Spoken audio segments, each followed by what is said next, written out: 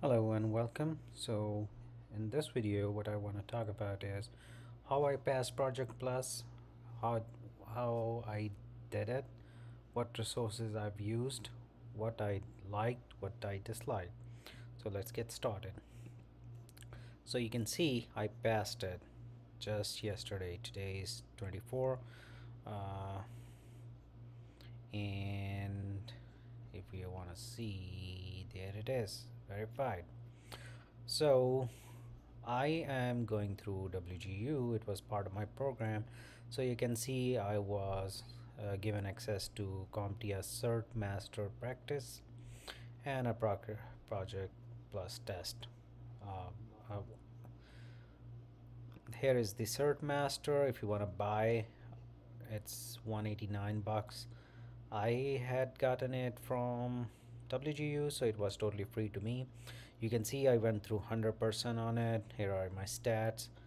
You can see 100%. I spent about 21 hours and it was giving me that my starting knowledge counts like the questions that you answered correctly.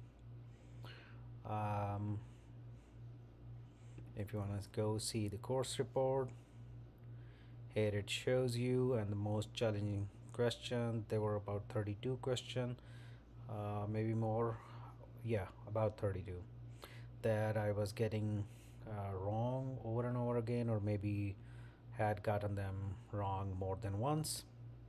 So the format is that you are giving four choices, you select them, it tells you it's okay or not, and after a little while it will review them with you.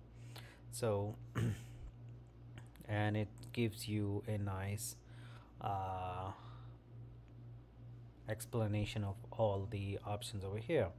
You can keep going, and right now it's just my review, but the actual process that where you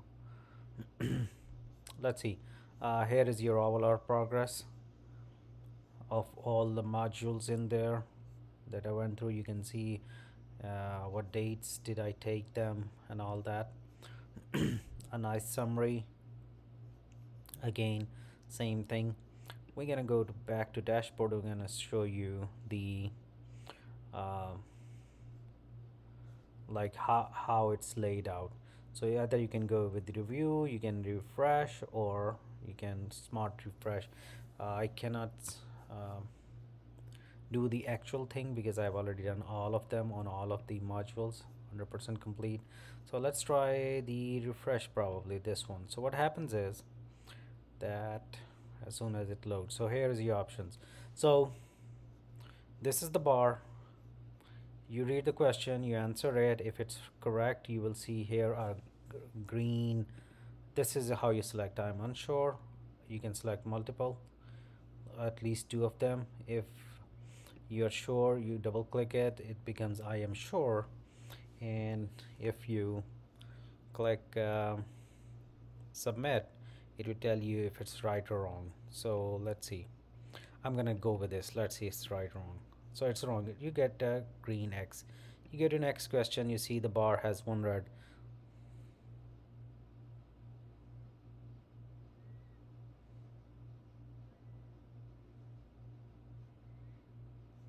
I will say risk register, and you get a green. So what happens is you go a few questions and then you will review of the wrong ones, and the wrong one turns into a lighter green, and you will to pave it, they will ask you the same question maybe a couple of more times until it becomes solid green.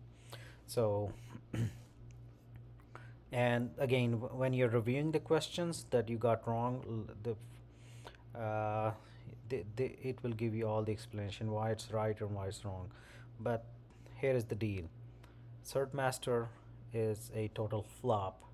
I would not recommend anyone to rely on it or even spend money on it thinking that it will help them pass the test. I'm extremely disappointed in this product, extremely disappointed at this price tag. I would not even pay like 10% of it. The 10% is 18 bucks. Yeah, I would not even pay $10 for this. The reason is that the wording over here is so concise and so straightforward that it's, yeah, without any reading, I was able to get what, 63%. So here is my journey for Project Plus. What I did was I bought the book, and I bought the book May sometime last year, I can remember. So what I did was I read it and I was killing myself. It's so boring, and I was like, no, this is not the way to go. So what I did was that I start taking the question exams at the chapter end, and whatever I wasn't sure, I would actually read up on that, and that's how I prepared for it. So Cert Master, I only tried it because WGU gave it to me, and I went 100% only for the review of this video. I wanted to see how beneficial it is for me passing the test. And when I was taking the test last night, I realized that, yeah, there is nothing that I gained from here that was benefiting me there. What really helped me, and what I will recommend anybody, is go and spend this $40 and spend this $30. So one is the practice tests, uh, the other one is the study guide. So study guide is only so you can read up on the material. How I did was, if you can see the summary over here, it's on page 21. Unfortunately, page 21 is not included in this look inside Amazon thing. If I scroll all the way quickly,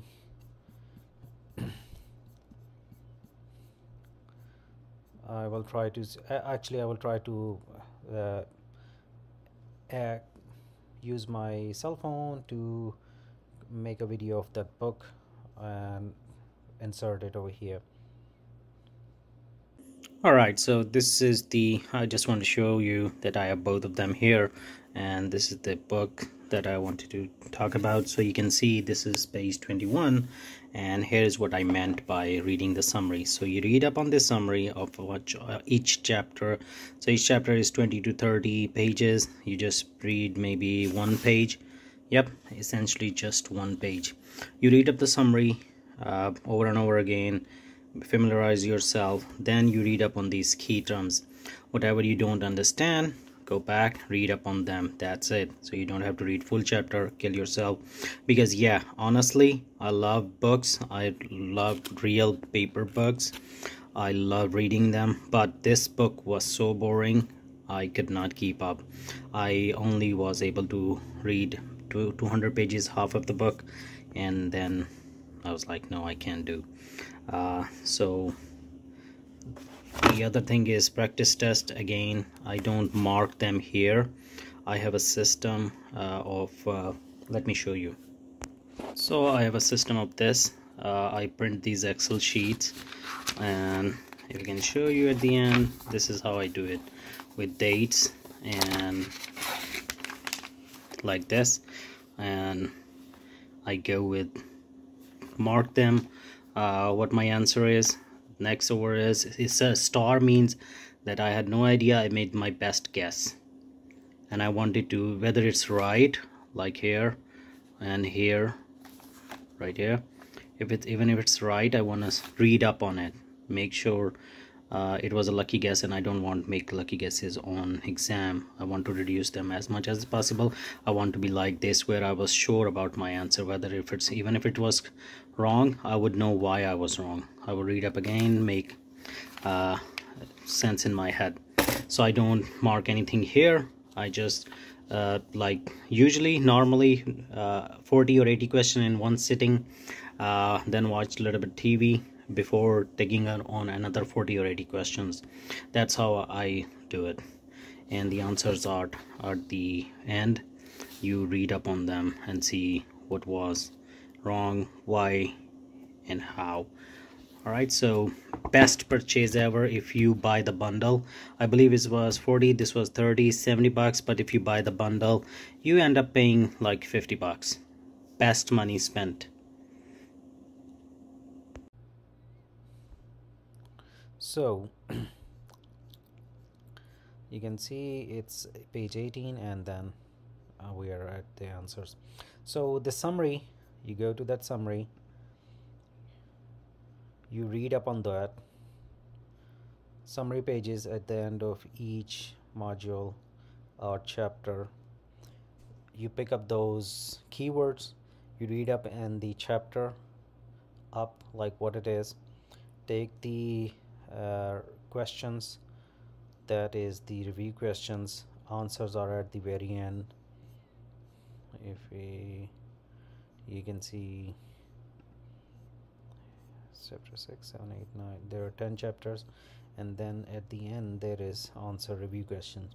You go through them again, go back, read up on what you did not get correct, and then move on to this let me show you the actually cover page over here. This is the cover page. This is I go with Cybex for any CompTIA. Again, it's again Cybex practice test exam. Over here, here's these wordings a bit closer, not exactly the same. CompTIA is notorious. What they're doing is uh, to make it harder for people to pass, they just keep um, like using harder and harder and stronger vocabulary. Uh, if my accent is giving it away, yes, I'm a foreigner, so English is not my first language. Maybe that's another thing, but these wordings are a little bit more closer to what the actual exam is. So go with this book. It has 1,000 questions and 2 practice exam. On this book, I did not take all the 1,000 questions. I was feeling burnt down by this exam, and I just wanted to get over with. And with WGU, you get a voucher, so I wanted to go and take the exam. Again, it was free. It's part of my uh, curriculum. So what I did was I took the 2 practice tests, and I saw myself hitting 77%, and so I was like, okay, I'm confident, and I scheduled the test, and I passed. So this one I highly recommend it. If you want to pass it, do take this book. It's so it's 30 bucks, that is 40 bucks altogether. It comes to 70. It's still more than, it's still $120 less than this third master. Totally not worth it. And CompTIA is non-profit still. I'm shocked, but here it goes. Go with this. So how, this is what I did to pass the exam, and I was very lucky to schedule my test within the next 30 minutes. So there is a pro tip. When you're Pearson view, it will give you a time slot. You click OK, and then the red banner will say this time slot is no longer available. I will recommend to go back, try another time slot, go again, try that. If it fails, for me, at first I selected 7 o'clock. It was 6:15, 6:10 ish. I selected 7 o'clock, and it said that time slot is no longer available. I went back, like using the actual back button on the website, not the back button on the browser. So on the back button through the Pearson VUE website, I was able to select another time slot. This time they gave me 7:30. I was like, okay, uh, I can read up on these um, this one, these one I wanted to do in that hour, but it again tell me that even 730 is not available.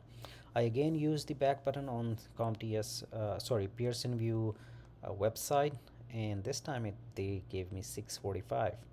I was like, I'm gonna try that, and it was 615, and I got the 645 slot, and rest is history.